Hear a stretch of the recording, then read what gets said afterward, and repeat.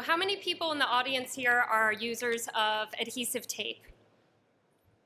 Many of you. Okay, so I think you'll enjoy this presentation. I'll start with just some high-level objectives on the components of a pressure-sensitive tape.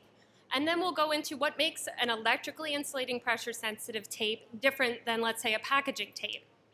I'll explain the fundamental properties for electrical tapes, go through some key applications so you can understand the considerations for how do I choose the right tape for my application. And then, of course, where you can learn more.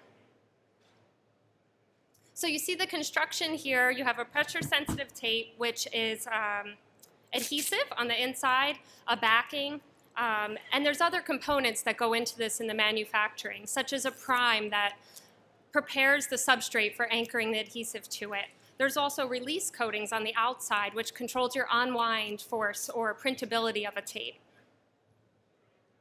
A pressure-sensitive adhesive is a polymeric material. And if you think of something like angel hair pasta, it's units of molecules bonded together in a chain. And viscoelastic properties, that's solid and liquid-like behaviors depending on the time and temperature that they're exposed to. So a PSA is a polymeric material in a viscoelastic state. Examples of these include rubber, silicone, adhesive. Now the backing, that's the support or the body of the tape. Backings can be reinforced, where you might laminate two layers together or have glass filaments reinforced to enhance that performance. Examples can include polyester, glass cloth, polyimides, and many others.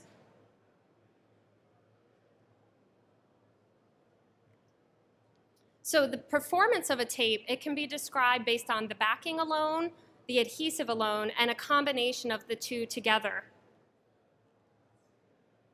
And what makes the electrically insulating pressure-sensitive tapes different than a packaging tape? Well, there's many considerations. So you have the assembly in electrical equipment. Maybe you have to put high tensile stress on that tape during your winding application. Or maybe you have to combine with other materials, such as a varnish, that goes through different curing processes. So the tape must be compatible and withstand those processes. Then you have the operational stresses of your electrical equipment. It can be categorized into dielectric stress, mechanical stress, such as vibrating components, thermal applications where you have higher temperatures of the electrical equipment, and the chemical considerations for compatibility, whether it's with oil or the varnishes that you combine in your electrical equipment. And then this isn't just operating for a few hours, it's many years of life that need to be guaranteed.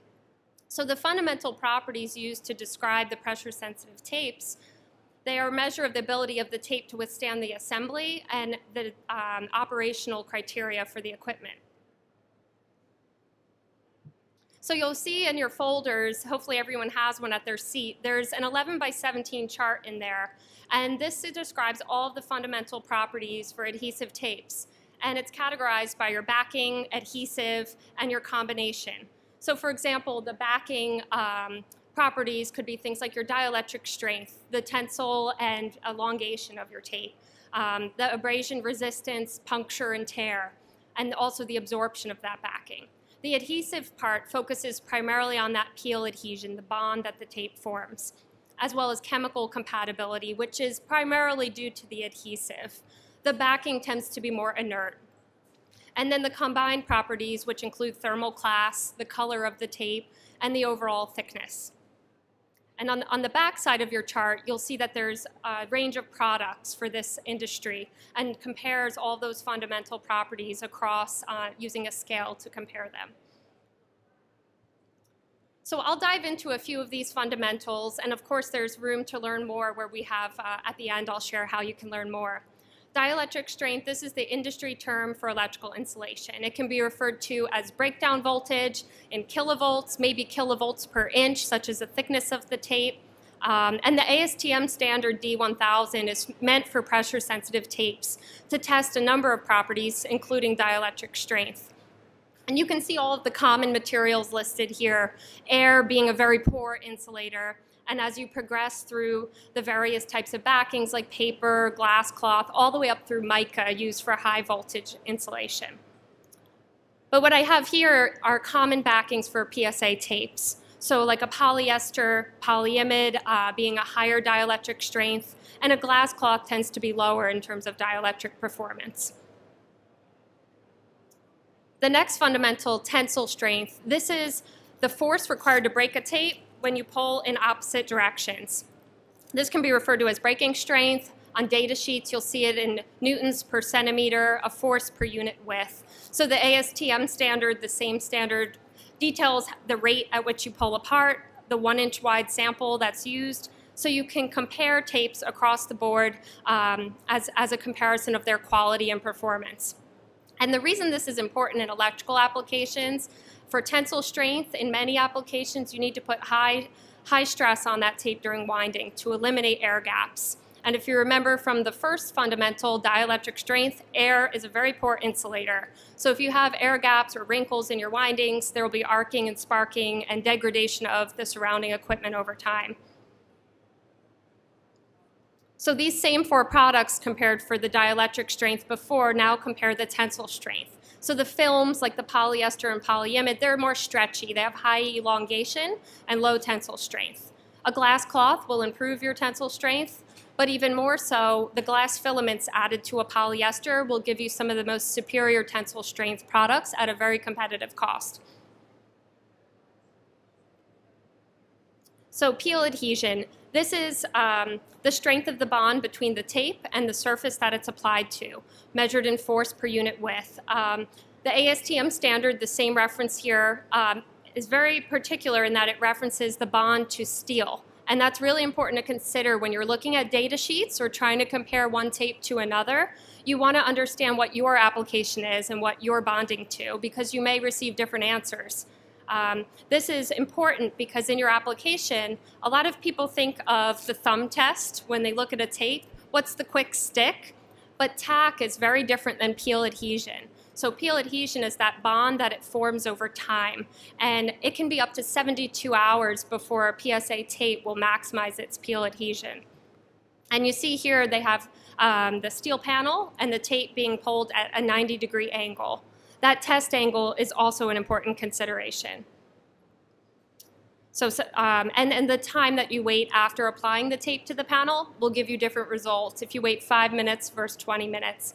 So the key takeaway there is to perform the test under the same conditions, and you will get results that you can compare across different products. Now here, the same 4 products compared, but focusing on the adhesive component, you can see there's rubber adhesive, which is more middle of the road. It's very sticky, like if you think of a lint roller, but it's not the ultimate bonding solution, whereas an acrylic will give you the highest bond. A silicone tends to have lower bond strength. Now thermal class. This is a fundamental related both to the backing and the adhesive. It's an industry term that specifies the performance level by thermal aging. There's a maximum temperature for a specified amount of life. And there's test programs that determine what your thermal class is. So this is where you get into all of the UL considerations for many of you as end users. You may have test programs defined by the end product. That will give you some type of thermal class, let's say class A, 105C. The system, this is more when you think of UL 1446 and the sealed tube test, where you can combine the tape with many other components, and that's giving you a thermal class for that system of components. And then last, the insulation materials, that's the tape by itself, UL 510, where you can get a thermal class for that tape by itself. And this is important for many end users because thermal aging can be the most common cause for degradation of the design performance. Here you have the same 4 products where you can see the higher temperature polyimide paired with a high temperature adhesive such as a silicone will give you class 180 or class H, and the glass cloth with silicone will achieve the same thermal class. If you pair a polyester with an acrylic, you can get class F, 155C, whereas the lower performance adhesive such as a rubber with a polyester will give you class A. I'm sorry, class B, 130C. So here you see a table with all of the 4 products that were referenced throughout the fundamental overview A polyester with a rubber adhesive, it may give you good dielectric strength coming from the polyester, but your thermal class is on the lower end comparatively. If you bump up to a polyimide with a silicone, you increase that dielectric strength and the thermal capability of the product. And then the glass cloth product with silicone will give you a higher tensile strength compared to a film. And then in the last column, the polyester reinforced with glass filaments, you can see that it achieves higher properties in most categories and is a very popular tape in coil winding applications. So the fundamental properties are always a trade-off, and it really depends on your application needs that will dictate which tape is best. So now I'll take you through some example applications. If you're holding or banding layers in coil winding operations, high tensile strength is likely the most important feature.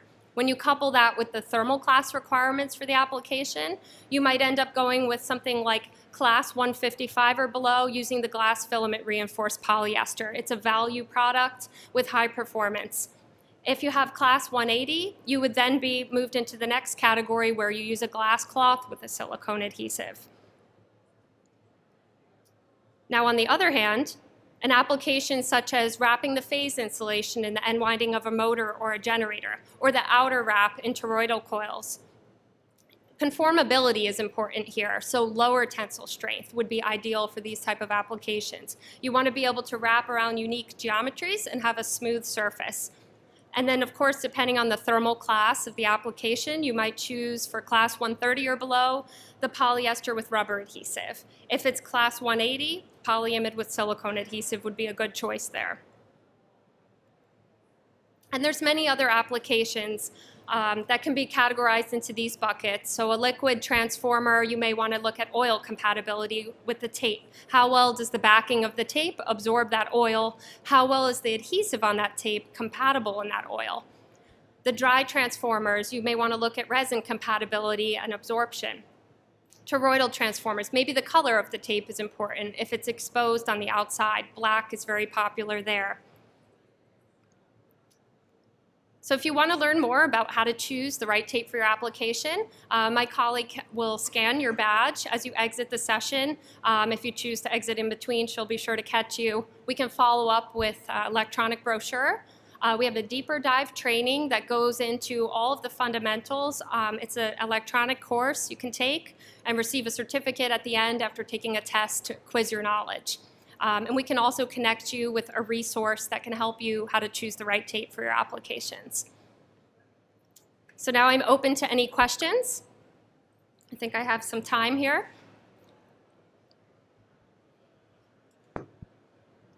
Any questions? Afterwards, I will be sure to go over to the networking session. So if you want to stop by, ask me any questions, feel free. Thank you all for your time.